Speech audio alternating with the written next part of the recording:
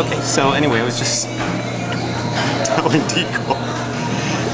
No, it's just like they say in the commercials, if you have your own business, then you can make your own hours. And so I like the bus. I'm not burnt out on it. It is a living, and it gives me opportunity to do other projects, you know, like theater projects. Actually, the bus itself is a work of art, so you know it's a constant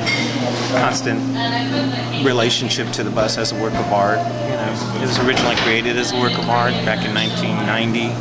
It's the oldest rolling. It was created for the Day of the Dead to pay homage to Mexican bus drivers.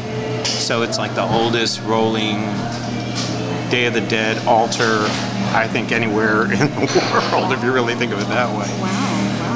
Then it's also, yeah, so then the other one is more of my bus, so the Lola bus, the second bus, has my own, you know, it's more my take on it instead of the original bus. And so, what would you like to see happen in your future, maybe with or without the bus? Or? Well, in terms of the bus, you know, like right now I'm rearranging it a little bit. I'd like to continue doing more art on the bus. We're doing theater on the bus. We've done 2 tours with GUILLERMO, GOMEZ-PENA, Culture Clash. And so I want to keep that kind of art thing going.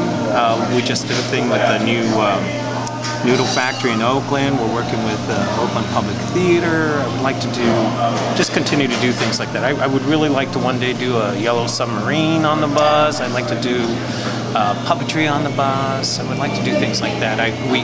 It's taken a long time to like put biodiesel, you know, to make a relationship where it's biodiesel, so it's more friendly environmentally, and I don't feel so weird about the diesel. And so there's a lot of things happening under the hood, as well as in terms of the art.